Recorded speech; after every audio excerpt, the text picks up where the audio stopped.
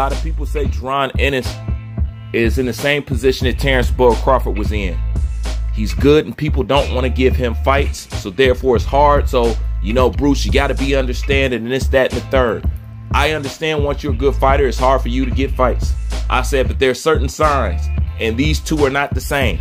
And how do I know these two are not the same? Although, while being in the same predicament as it looks like, there's something you need to notice with Terrence Crawford. Terrence Crawford answered every call. What do I mean by that? Terrence Crawford never turned down the opportunity to show you that he was all about the smoke. Anytime Errol Spence says something about Terrence Crawford, whether it be via Twitter or whether it be via Instagram, Bud Crawford showed right up. Okay? And notice something. When Bud showed up, nobody had nothing to say. Okay? That's the same thing with Jamel. When Jamel started running his mouth about Terrence Crawford, this, that, the third. When Crawford showed up on the scene, when Crawford showed up on Twitter, Jamel shut up. Okay? And he still ain't answer him back. Okay? When people still talking about Terrence Crawford and this, that, the third, what'd he do? He ran up on Errol Spence to let him know what's up and what's really good. Okay? Anytime somebody has something to say about him, he on the phone saying, huh, what you say? This, that, the third. Terrence Crawford didn't leave no stone unturned for you to question him about what he wanted. As a matter of fact, that's how Errol Spence lost the moniker of Boogeyman today. And how did that happen? Okay, he ran up on him in public. Not only did he ran up on him in public, he let him know, before I ran up on you, I called you on the phone and you didn't answer. So when you ain't answer, now I'm here to see you in public.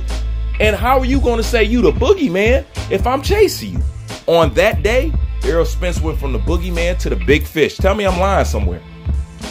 Now, I just said this two days ago in a video. I said, man, if you really want to fight with Terrence Crawford, why don't you run up on him? Do the same stuff that I seen Terrence Crawford do. You know what I'm saying? If you're really about that, notice, if you're going to compare the two, compare that. Okay? Crawford never missed the opportunity to let you know that these people was running scared of him.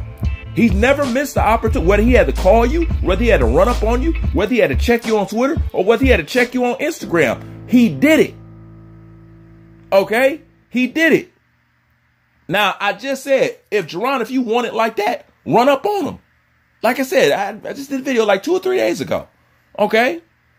Now, to show you how accurate that was, here you got Team Crawford. They're even telling you how to land a fight with Terrence Crawford. Listen to this. No-brainer. Now, to the guys who, and this is for Boots himself, y'all can, you know what I mean? Who advocating for Boots or Bud to fight Boots and everything like that. Y'all obviously are not good with keeping up with the keeping ups. You understand? Because if you really want to reach Bud, you got to know your opponent. You got to know your adversary. You understand? And Bud is in the ring, he's very tricky. He's very hard to figure out in there. You don't know where he's coming from in the ring. But outside the ring, you know exactly where he's coming. Straight up. Straight up. Straight up. So this how you got to do the fight. How you do the fight? How you get a fight with Bud if you don't deserve the fight or you're not in the radar of the fight? You got to talk some shit. You got to talk some shit. That's how you get the fight. You got to talk some shit. Now, listen, I ain't saying you got to talk about the man, mama or sister or his old lady. You ain't got to say that. But appeal to his ego. You're an old man. Of course you wouldn't want to fight me. Is it true? No. But keep saying it because Bud's ego is involved. You have to hit him with his ego. You understand? Do we love the fight? Yes. Yes. And he loves being right. And he loves proving people wrong. These are the things you have to play on. You understand? All right. It's cool to be gracious. Definitely. But be sarcastic gracious. Be sarcastic. Appeal to his ego. If y'all can't understand that, if the man didn't understand, like I said, you must don't want to fight. Sitting around waiting and hoping that the fight fall in your lap, that don't happen. That don't happen. Like I say, Do something else then. Do what Bud did. Call him on the phone. Hit him on the phone. Tell him, OG, I got to have it, man. These guys ain't crawling. Listen, talk to him. He a OG in the game. OG in the game. Ain't nothing. Listen, hey, look, man, I done called him. He ain't doing nothing. Bro, what can you do? Shit. Can you do something? Damn. Fuck, get somebody in the ring. And you know somebody can call your people or something. Listen, man, look. Okay, look. Champ, I need you. These guys don't want it with me. Listen. I'm telling you on the phone. Bro, I really think I could beat you, though. I think you, as talented as you is and high level, I think I could beat you. Appeal to the man's ego. So that's what I got to say about that. You know what I mean? I think that'll be the way to go if he really wants to fight. Is that not everything that I just said 2 and 3 days ago? This is exactly what I said. Run up on him. Make the fight.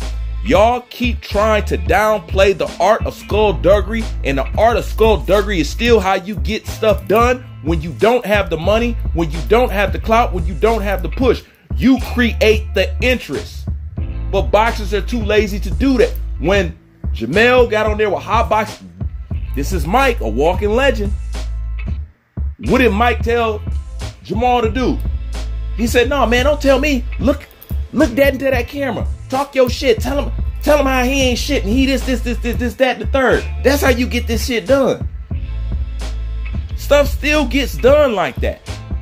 T.O. wouldn't have got the shot that he got if he wasn't aggressive in his media approach with Lomachenko. That played a big part in Teofimo Lopez getting to where he got. A big part. So the point is, what role are you going to play in your own legacy?